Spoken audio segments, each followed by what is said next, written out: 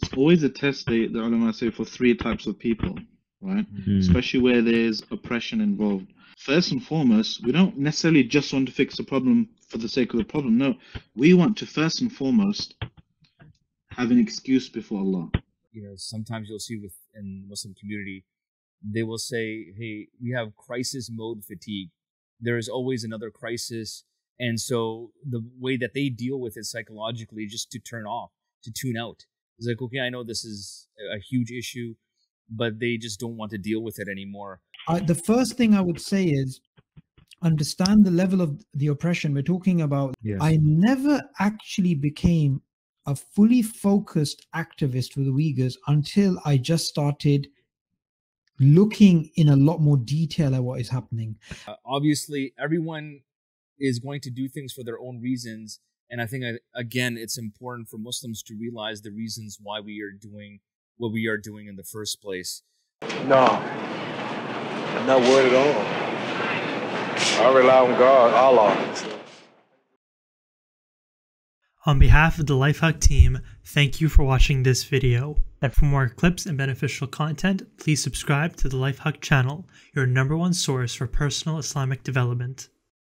Assalamu alaikum wa rahmatullahi wa barakatuh. Welcome to our next session, a Uyghur Community Action Plan. We have two guest speakers with us. We have Dr. Salman and Ustad Subboor. JazakumAllahu Khairan for joining us. I want to get right into the crux of the matter because this is a very important issue, and I really want our community to be mobilized in terms of trying to put consistent effort to get some type of effective change, inshallah ta'ala. So, Jazakumullahu Khairan, Assalamu alaikum wa rahmatullahi wa barakatuh to both of you. Welcome to the CDC conference. Wa alaikum salam wa rahmatullahi wa barakatuh. So, before we start discussing, Dr. Salman, I don't know if you, remember back in the days when you were coming up, there's a lot of energy, when you first get into, university studies and things like that. And we were involved, I remember when I was growing up, a lot of activism in regards to the Palestinian issue, in regards to the war in Iraq and Afghanistan and things like that. Nowadays, what we notice is that there is a lot of activity, at least on social media and in Western culture. There's a lot of activism that's going on, and oftentimes Muslims do get wrapped up in a lot of these different activist causes. Why is the case for the Uyghur important, and we need to give priority and focus on that? Jazakallahu khair. Bismillah, alhamdulillah, wa salatu wa salam ala rasulillah wa ala alihi wa sahbihi wa man wala. First, Jazakumullahu khairan, thanks for the invitation. The brother told me that there's going to be a lot of nice refreshments in this conference. I forgot it was going to be online. Oh, I'm having it for you. I'm having it for you, Doctor. So I've got some, alhamdulillah. But you raised a good question. I mean, look, whenever some crisis happens, right? Whether it's the Uyghur issue, the Rohingya, the Kashmir, Afghanistan, Syria, Yemen, the list goes on, subhanAllah. It's always a test, the ulama say, for three types of people, right? Especially where there's oppression involved. The first type of person who it's a tribulation for is the actual oppressor himself. He or she is, if we look at it from our paradigm, he or she is going further and further and further into destruction themselves in this life and the next. Second type of person is the person who's actually being oppressed. The person whose rights that Allah gave them are being transgressed. But the third type of person it's a test for is us. It's the spectators, it's the onlookers. And that's why it's very important to remember that Shaitan will try and make us think, well, you're not doing the oppression, or it's not happening to you directly, so why don't you focus on something else? And the reason why we need to resist that is because of our very important principle in our deen, which is الميسور لا يسقط بالمعسور. Just because there's something is difficult, right? Something outside of your control. You and I can't, you know, completely end the oppression of the Uyghurs or the Palestinians or whatever. But what we can do is certain things. We can speak out against it, for example. We can do the things that Subboor is going to talk about, for example, inshallah. And it's important for us to look at it from our own perspective, because some people, and many people, especially non-Muslims, when they kind of they see something wrong and their fitrah tells them this thing is wrong, many people get kind of disillusioned because their starting point isn't necessarily an Islamic one. Their starting point is, we want to fix the problem. But our starting point, I would argue, is first and foremost, we don't necessarily just want to fix the problem for the sake of the problem. No, we want to first and foremost have an excuse before Allah, that at least we can tell Allah, look, Allah subhanahu wa ta'ala, you gave me this opportunity. You know, if I had an army at my disposal or whatever, if I was the head of state, I would be questioned about those big things. But I'm going to be asked about what? You had a voice, you were able to, you know, write a letter, you were able to share something, and there's some actual genuine kind of things that we can do. We'll be asked about those things. Yeah, and this is a golden principle in our deen, that Allah subhanahu wa ta'ala, you know, He judges us according to what He's given us. Not the output for necessarily, but you had this ability, what did you do with the ability that you were given? And this should be our frame of reference, I believe. So when it comes to certain things that on our doorstep, you know, you can train certain things, you're going to be asked about those things. When it comes to things far away, it doesn't give us a license to just ignore it. Rather, those things we can do, we will be held responsible for doing or not doing. And this is a bit tough to talk about because it brings a bit of moral anxiety, right? It makes us feel, well, wait a second, what do you mean? Oh, I have to just quit my job and just work on this issue? It's a tough one, but the point we're trying to get across is we have to have it on our radar and resist that temptation from shaitan that don't talk about those things, because they, and even our nafs will automatically block certain things out because they bring us a sense of moral anxiety, a sense of duty, a sense of feeling guilty maybe, right? And we really have to resist the kind of the conditioning that we've received when it comes to how we look at Islam and activism and so forth. If I give you an example, right? If people, I can see the chat box if anyone wants to answer, or you answer this question. And close your eyes and imagine there's an overtly identifiably Muslim person on TV, right? On the news. Big beard, robes, you know, nice turban or hat or something. You know, he's clearly a Muslim, he's a practicing Muslim. What is he talking about? What's the first thing that comes into your mind, that why is this guy on the news? Maybe he's talking about halal meat. Maybe he's talking about Islamic issues or counter-terrorism policy or whatever. But many of us, we don't think necessarily automatically that maybe he's talking about, you know, oppression. Maybe he's talking about a healthcare policy in your country. Maybe he's talking about why the bins aren't collected frequently enough or something, right? Because whether we like it or not, many of us, including myself, we absorbed the image of what an Islamic person is from somebody else, from a different tradition, from the European tradition, for example. If I ask you, who's the most Islamic person? Who's the most righteous, God-fearing, pious person? Muslim, right? Now, we know they're the prophets and the Sahaba, for example. But we might automatically think maybe it's someone living in a monastery or a hermit somewhere, you know, wandering the jungle, eating leaves, you know, being one with Allah.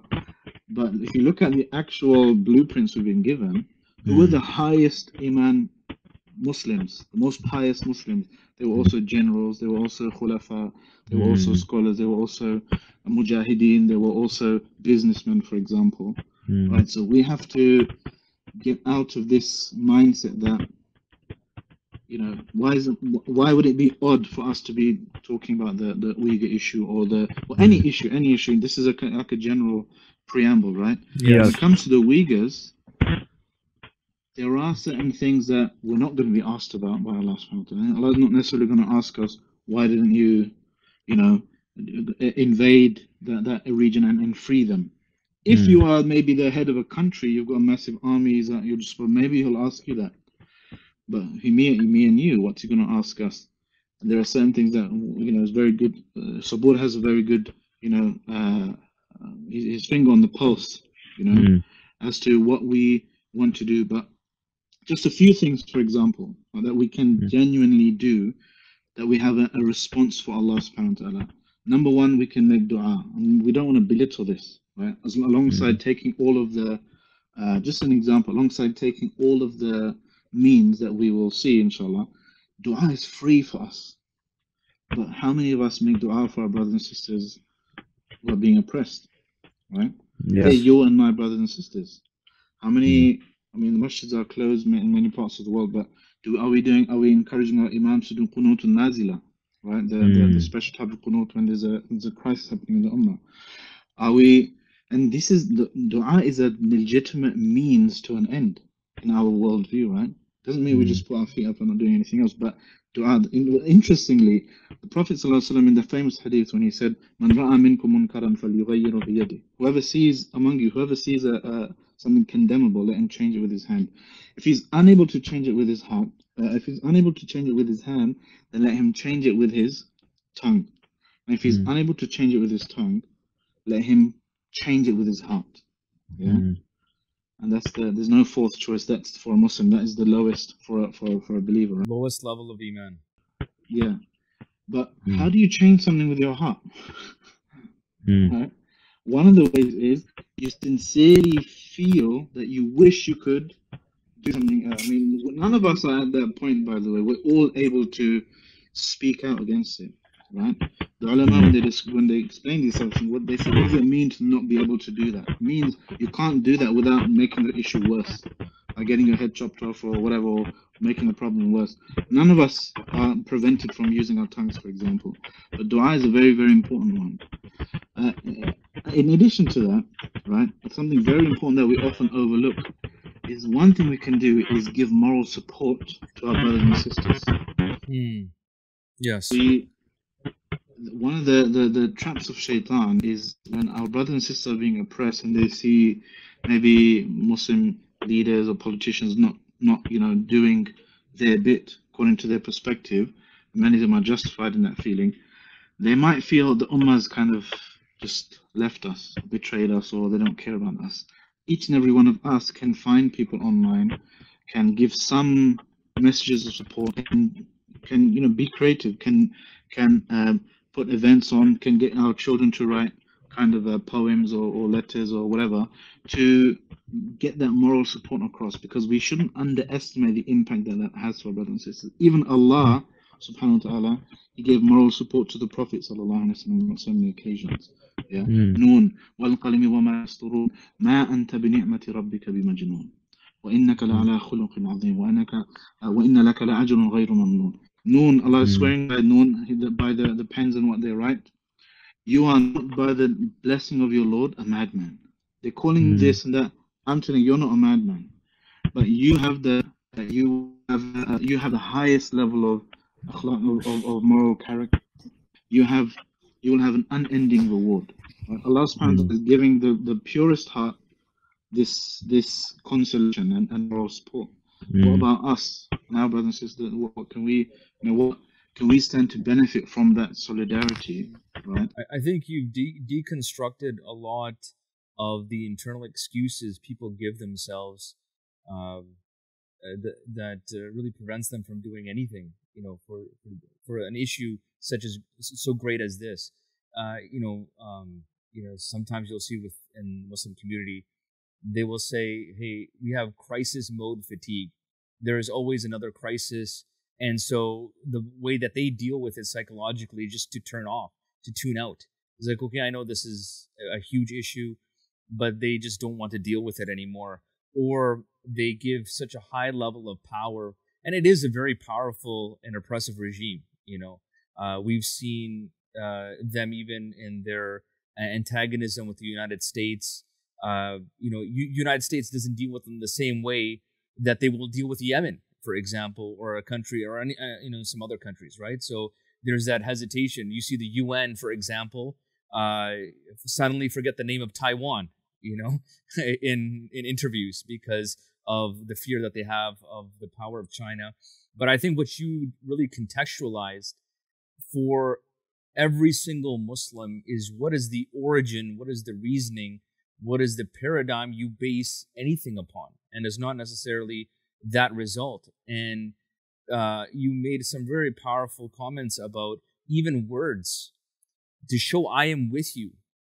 That is a tremendous amount of support. Like if you've ever visited anybody who's suffering or on their deathbed or suffering from cancer in the hospital, and they'll tell you what words mean, when people's kind words, the effect that it has, for them when they're in such a state of despair. So I think you've deconstructed a lot of hesitations that people have, because it is sometimes easy to get involved with woke activism, because the extent of your activism is just liking, sharing, the little heart button, things like that. And it's very easy to feel satisfied that there was some type of result that I attained from this. So I want to pivot to Brother Subboor to talk about what are some of the actionable, pragmatic steps the Muslim communities in the West can take as a leadership role, and not have to wait for this issue to be popularized in Western culture for us to start making a difference. So, Brother Subboor, I would like to get your insight into that. JazakumAllahu Khairan, and I'd like to thank the organizers for inviting us to this very important discussion. Bismillah. So, you raised a very important point, which is that we shouldn't wait for, something to be woke or something to be in before we realize how important it is. I think the first thing is, I want to take it back to something I think which I think most of us here can relate to. So I'm sure we all have children, or we have nephews or nieces. Even before you have children of your own, there's always a nephew or a niece who's your favorite. You always take care of them, and you're their favorite sort of relative. So I just want to highlight something. If you go online and you put in parent lost child, and you get these CCTV footages where some parent has lost their child, and sometimes it's literally a case of within a few minutes they've lost their child and they found the child. But you see their expression, you see their pain, you see their anguish, you see an incredible amount of trauma. And what is different about the brutality with which this cruel and evil regime is, showing its true colors in Chinese-occupied East Turkestan, is that it is separating children from the parents. I totally understand, and I've directly spoken to women who've been raped in these camps, but I'm sorry to say, we have to sort of put that in one level of pain, and the pain of losing your child at another level, because that, it is the worst type of pain, right? You would rather die, you'd rather be raped, you'd rather be tortured, you'd rather have your nails ripped out, which, by the way, some of the interviewees have actually said that some of the women, when they come back from being gang raped, their fingernails are missing, some are bitten, and there's all sorts of sick things that happen to them. So the first thing I would say is understand the level of the oppression. We're talking about literally hundreds of thousands of children separated from their parents, right? We're talking about a huge number. We're not talking about small numbers here. We're speaking of, on the minimum, tens of thousands. The most conservative estimates will still be tens of thousands. And it's not like your child's just going over to some friendly Han Chinese family. They're going over to a indoctrination to make sure they do not believe in Allah anymore. And if you're a father with teenage daughters, the risk is here not only rape but forcible marriage with Han Chinese men. So that the first action point, which cannot be underestimated, is, of course, like Salman said, dua. But before you make a dua, you also need to know what is going on. I'll be very honest with you guys. I always use, I mean, since 2011, I've been hearing about the Uyghur issues. 2011, right? Yes. I never actually became a fully focused activist for the Uyghurs until I just started looking in a lot more detail at what is happening.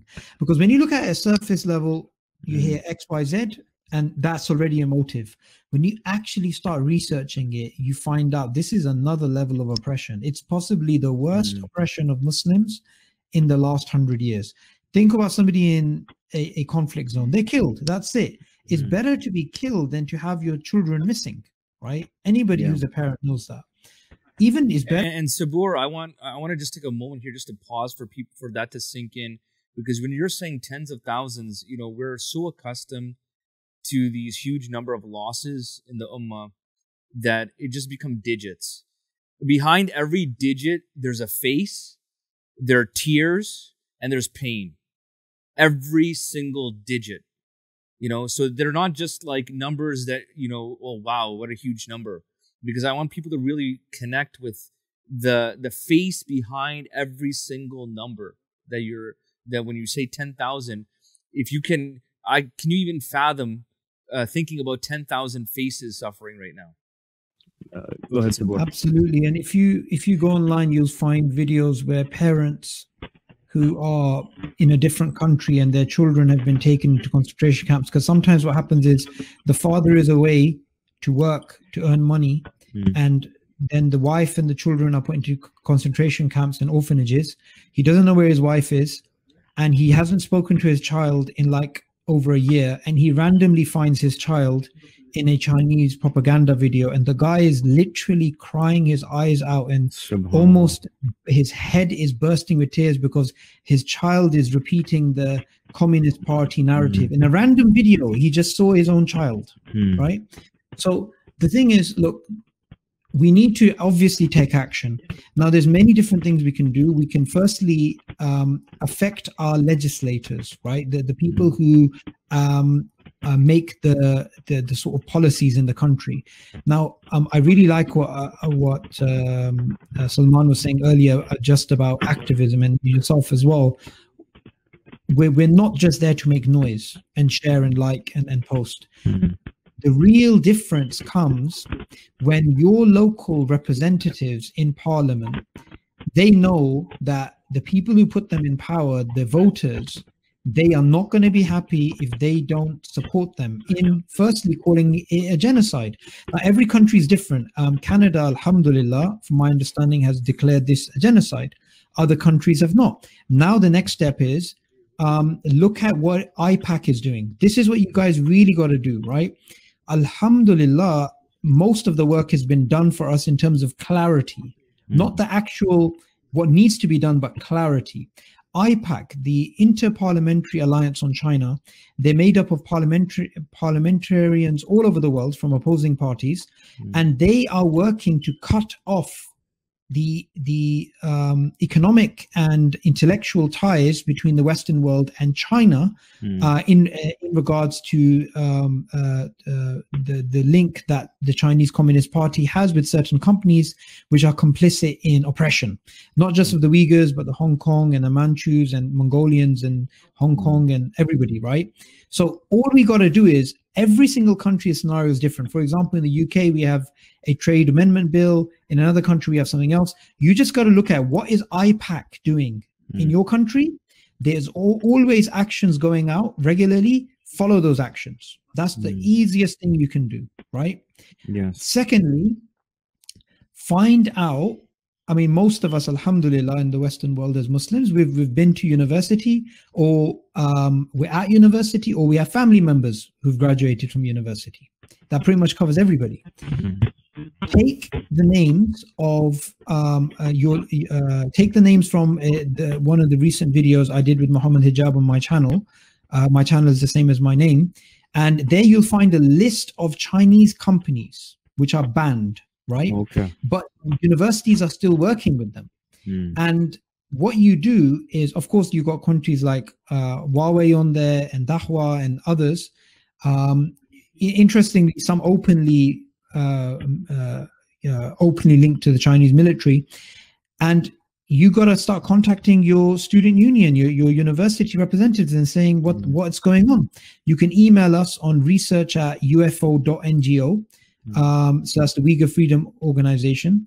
Our website, ufo.ngo. You can also go there to actually contact us for more support. And so that's the second thing, that we got to cut off the supply line of China in terms of. And by the way, guys, this is very important. I'm just going to put it out there. It seems a bit odd when you hear that hundreds of thousands of students are studying in Canada, in Europe, in in America, in Australia. Why? It's very strange when you hear about it, that many Chinese students. The latest estimates that I've heard is 600,000 Chinese students study abroad, right? The reason is because their level of education is poor compared to the Western world. And they're desperate. I'm going to repeat that word. They're desperate for Western technology. We can cut off that technology by telling the universities, you guys care about pronouns. Why don't you care about persecution? Right? You're very pedantic about these details, but you don't seem to care. And this is happening right here in London. We have Imperial College London, one of the most prestigious universities, not in the country, but the world. And this university, which is very woke, and you have all these movements, most of the students don't know that they're directly working with Huawei, which has designed facial technologies to actually discriminate against Uyghurs, which helps the Chinese government catch them and put them in concentration camps. So alhamdulillah, there's been some success with the deal with Imperial and Huawei in terms of trying to stop it. So yeah, that's the other things. Cut off the supply line when it comes to universities. And the third thing, which is the most important, is generally sharing everything, right, on social media. You guys, I'm sure everybody here, including myself, can attest to, when was the first time you heard about the Uyghurs? When did you find this out? When did you find that out? Is because somebody else shared it on social media. Yes. And when you share it and you repost it, I've given myself a rule that I post about the Uyghurs at least once a day. Twitter, Facebook, whatever it is, just once a day. Just make that intention, and it adds up. It goes quite far. So those are some practical steps. And even though I only laid out 3 basic things, I would say the first thing which I mentioned, which is IPAC. What is IPAC doing in your country? That's something that's going to take, that's for the heavy hitters. That's for the activists who really are deadly serious about this, right? And want to invest some time. Point number 2 is, again, requires a bit of time. Point number 3, everybody can do. Literally everybody can do. And we literally have no excuse if we don't do it. And if you can reach out and speak with these people personally, I would also encourage that, as to build off the social media sharing. We were kind of aware of the Uyghur issue, again, early 2010, because we actually had a brother amongst us, who has, roots from back there, and he was traumatized. Like, you talk to him, he is forever traumatized. He talked about how his father was tortured and they cut out his eye. And when you actually dealt with his brother, you saw him living every day with that trauma, even though he was years removed from that situation, and it was more coming from what his father endured. So I actually, on top of the social media, if you can talk to some of these people directly, it has a completely different type of impact. I think this is the first step towards doing these types of collaborations and bringing awareness to this issue. We are going to post the details of a lot of these practical steps on social media so that people can have reference to that. And inshallah, we hope, because we just had a United Islam Awareness Week, we have a good link with a lot of the universities across Canada. And this action plan, actually, we intend to share it with the universities all across Canada, inshallah. And hopefully we can take the mantle to bring that change. When you look at what's popularized, people are more in the West concerned about what happened to Meghan Markle than they are in regards to the suffering of the Uyghur. Absolutely. Absolutely. And sorry to cut you off. I just wanted to add something which I completely forgot to mention. Yeah. Canada is a key country when it comes to Chinese investment, Chinese relationship with universities, and Canada is a lot. I mean, you got to think of it from this perspective. America is the #1 enemy of China. However, the Canadian government, despite what despite them labeling this a particular genocide and all those types of things, you have to remember that their hands are kind of tied when it comes to the universities that are dealing directly with China. So there is actually a lot of work to do, and Canada is a very strategic country. If we can get a lot of the MSAs all across Canada on this, this is some very serious consequences for the Chinese Communist Party. If we can get some energy into cutting off the supply line, intellectual supply line, that is, for the Chinese Communist Party. There's even some very deep military links. But again, I don't want to get into some. Well, I'm not sure if you're aware of this, but the Chinese government is holding 2 Canadians hostage right now. They're 2 white guys, and they're basically keeping them as pawns because of the executive from Huawei that we had detained here in Canada and stuff like that. So there's already this pre-existing tension that's happening, here in the Canadian government, which actually facilitates them paying more attention to this, because now they're seeing that, hey, our own citizens are being, dealt with in certain ways. So I think Canada can play a significant role. Obviously, everyone is going to do things for their own reasons. And I think, again, it's important for Muslims to realize the reasons why we are doing what we are doing in the first place. It's upon us. It's like your brother, your sister. You have the greatest responsibility to stand up for that. And if you're waiting for somebody else to do that, it's like nobody's going to go into your house. Do you expect somebody to come to your house and provide for your family and pay the bills and, fix up, the fence, whatever? You have to it's your household. It's your house. We need to take the mantle, and we need to take responsibility, inshallah. So I thank you, brothers, immensely for this. It's an important issue. And we hope that this is just the beginning of some collaboration and coordination for such righteous causes, inshallah ta'ala. So once again, JazakumAllahu Khairan, brothers, for sharing your time and the information and the experience with all of us. Assalamu alaikum. Do I feel that the New York police are providing enough protection, or do I have to have protection of my own? I look for protection from Allah.